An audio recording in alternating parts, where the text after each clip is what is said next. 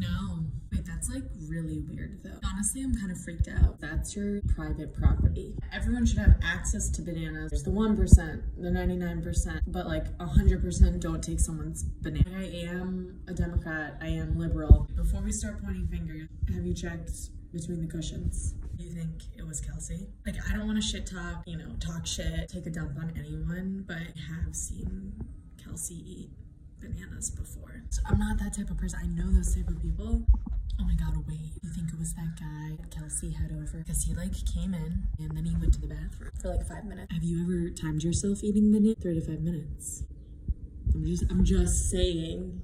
I completely understand why you're upset. You should be upset. This would be like if I broke into someone's house, murdered the parents, kidnapped the children, ate all of their bananas. 18 years go by and I send them to college. They don't know that I murdered their parents and ate their banana. This is what that's like. You know me. I never do that. Hold on a second. What color was your banana? Mine are brown. That's my banana.